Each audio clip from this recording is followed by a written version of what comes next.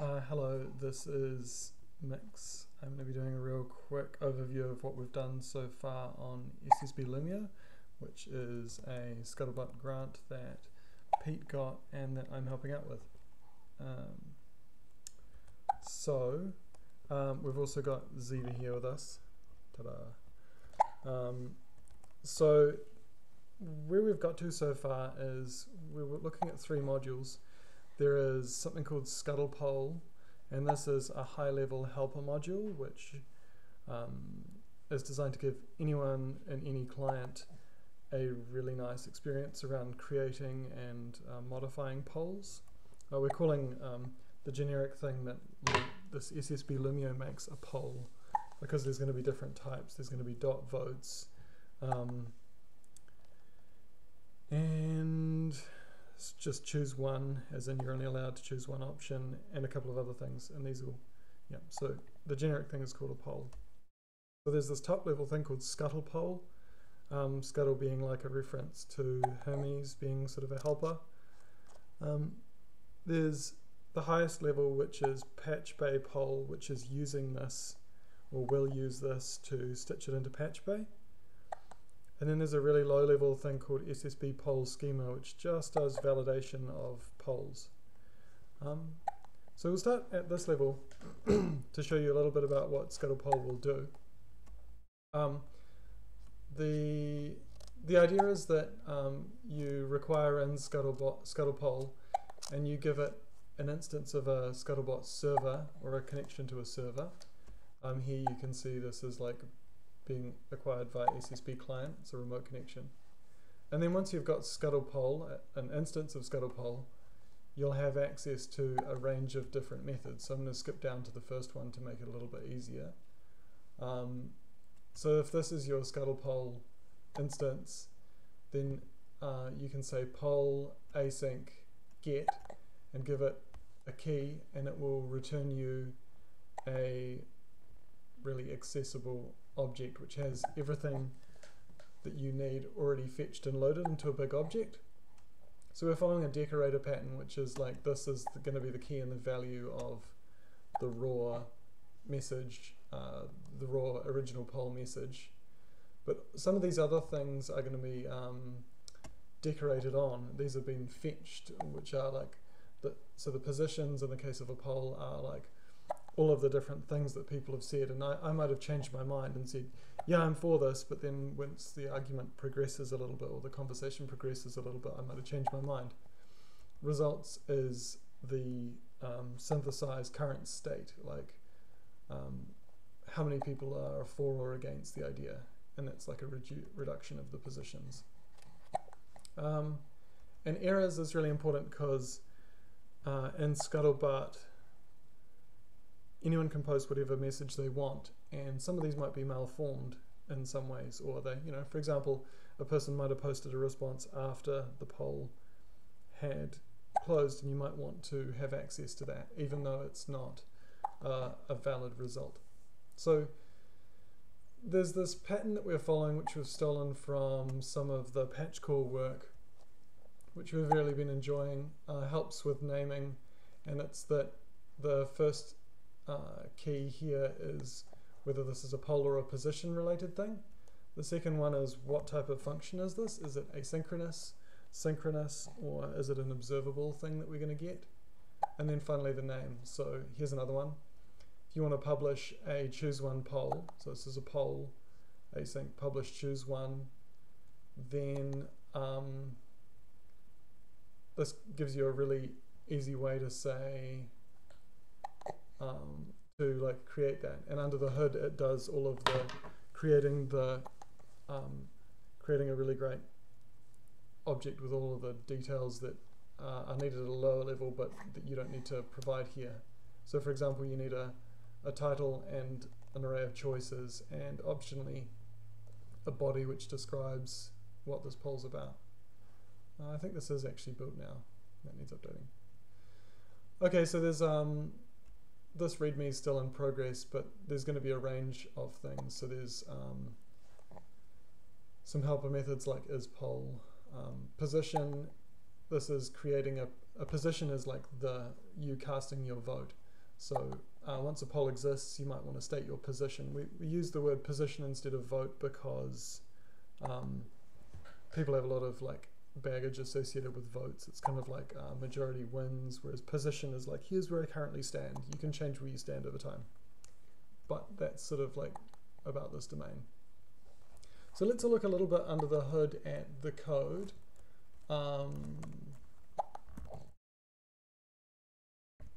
So this is fairly thoroughly tested. The root file is the root file uses this thing called inject, and it which is just a helper method, and what it does is it takes the instance of the server and the methods and injects injects the server dependency into all of the methods. So it means that we can have sort of canonical definition of all of the methods here. This is where the poll.async.chooseOne comes from. But if we go and look at poll async publish chooseOne, it's a function inside a function. So we did this so that you can, it's quite nice for testing, and it means that we can have that affordance where a person can instantiate a Scuttle poll instance, and they don't always have to be passing a server in. You can go and look at the details of Ziva, take this, of what that inject does. It actually ended up getting a little bit more complicated than I would have thought. One of the nice things that inject here does is that it can handle a server instance, which is either an actual server connection or an observable, which will resolve into a server connection. This is something that happens a bit in patch core, so it's really useful. So what have we done for testing? I'm just wondering if there's anything. I honestly can't remember. Oh yeah. So this is actually really good to know about. We're using, I think we are using a module that Pete wrote. Let me just, forgive me for a moment while so with this module called Scuttle TestBot, so you can go and read about that, but it's been really useful for testing. Basically it means that you're not publishing to your main feed. It just creates a new account in your temp folder or something like that. And what it can do, so the way we're using it here is instantiating a server like this, and then we're creating different feeds. So here's Katie and Pete, and it means that this is a little bit fancy, but I'm making a pull stream which posts a series of events choices. So I had to create a, I had to have Pete publish a poll first, and then as a callback to that, then I can point at the poll. So you could do this all with mock data, but what we've found with testing with Scuttlebot is that there's quite a few details that you can get wrong. So you can have your like mock data you think's minimal enough, and then you go and try and use it in production, and it's like, nope, there was another key here, that's not valid or something. So a little bit more setup, but seems to pay off quite well. One gotcha is that there's a gotcha. So this server is like a fully fledged server, has the full API. Katie and Pete have like a subset of the API that a normal SBot would have. Unfortunately, I can't remember all of the details of that right now. I think when it comes to getting data, so yeah, on done, let's have a look at what we've done.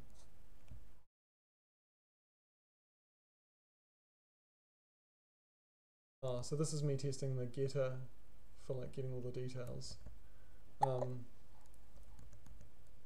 I think, yeah, so I think you have to use the like sort of master server, because I think these Katie and Pete don't have some of the full lookup API that you need, but it's kind of fine, doesn't matter who does the looking up. Right, so zooming back out, this was us looking at Scuttle Poll. Please ask questions about it if what I've said isn't clear. We're really excited about how it's coming together.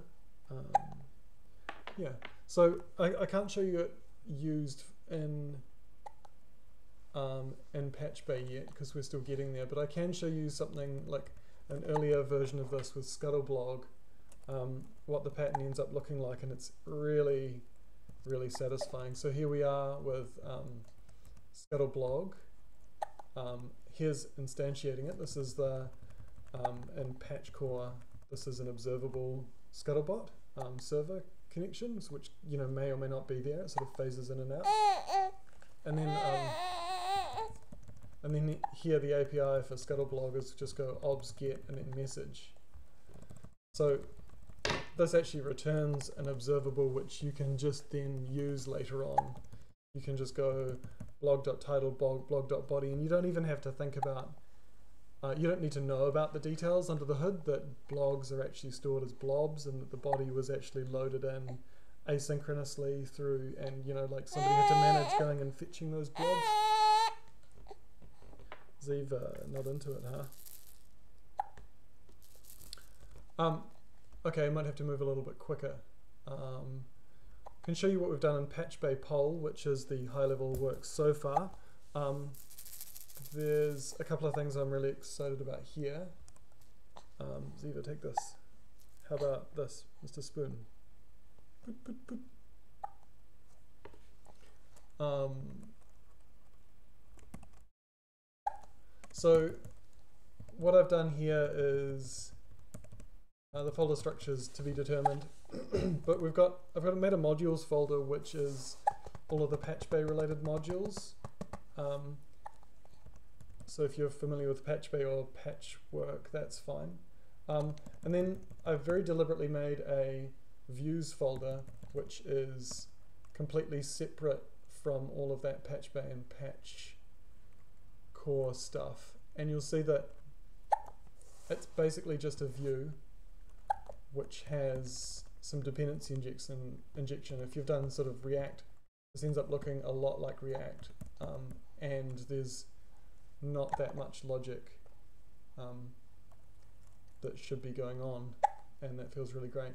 So the Scuttle Poll that is passed in is an instantiated Scuttle Poll which already has a server baked into it, ready to go. This is again really nice for testing. Yeah, and so that's what I'd show you there. And then like test-wise, I'm using Dominic Tarr's Electro, which is super sweet. So I can go Electro test dir views. No, it's not as well done. Ta-da! And so I've made a test.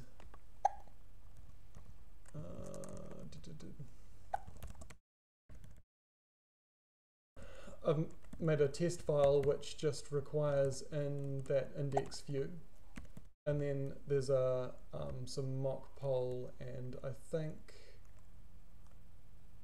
that's I can't remember my own code right now. That's embarrassing. But it just basically just spins up an instance of part of that view, mocks whatever content is needed. Oh, I think this is me faking. I'm looking at the wrong view. Crap. This makes more sense. So here's me mocking out what an active Scuttle Poll instance would look like, and then passing it into the page. And then here's me providing a callback, which doesn't do anything, it just console logs out. And it means I can really actively, really quickly develop this in isolation, which is super fun. You can reload it really quickly, whereas reloading a full Scuttlebutt client can take a little bit of time. So that's the main thing to learn about there that I think you should know about. Moving on to SSB poll schema. So as we were making Scuttle poll, we found that we wanted to be really tight about how we were validating the polls and positions that were flowing into our helper module, and this is starting to clutter our code because it got quite involved. So what do we end up doing? Maybe let's look at the module on the README. So I think there's only a couple of methods that are provided. There's this concept where we've got these validators. So you can say generically, is this thing a poll, and give it a message, or you can say, is this a particular type of poll? Is this a choose one message, for example? And then we've got this secondary idea of a parser, which is so this is us taking a first attempt at versioning of message types, which is something that Scuttlebutt's needed for a while. And the idea is that there could actually be multiple different definitions of a poll or a choose one poll. As we proceed, we might find that we need to add a new attribute to a poll, and we don't want our validator to just say to throw it out if it's a version 2 sort of poll versus a version 1 poll. So what we've got is this idea of you can pass it and say, is it a poll? And further than that, you can actually say, well, what version of poll was it? And then pass poll uses, it's kind of like it normalizes the output of the poll. So if you've got a version 2 poll, which structure has changed a bit, you can provide a parser which normalizes. And then Pete's done a bunch of great thinking about when you should know if you should increase a version. So let's look at what it does and what it looks like under the hood a little bit.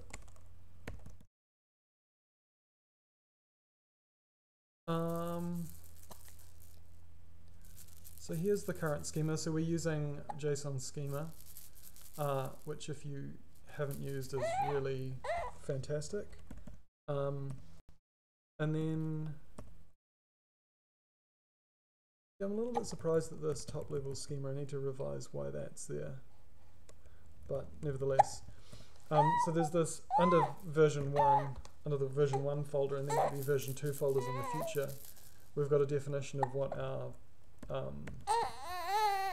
poll schema should look like, of what our poll should look like defined in the schema. And then probably don't have time to get into it right now, but the way that this is all combined is actually using depject, which is pretty fun. Siva, hello, yeah. Go for a walk after this, okay? So what you need to know about depject is it collects all of the, we're having it collect all of the different is poll definitions that have been provided in, say, sockets poll is poll. And then when you run is poll, it just goes, it applies every is poll definition and if any of them return true, then the answer is true. And similar with pass poll, it will try all of the passes until it finds the first one which is valid. And the schemas are so tight that you don't really need to worry about the order in which it's done, specifically because all of our messages now have a version field that's required on them. So that's yeah. So this is This one has a little bit more complicated looking wiring because it's using depth-ject, and if you're not familiar with that, it's a little bit different. But again, please ask about it. We're really excited about it. Yeah, I think I'll leave it there for the moment. Say bye, Ziva.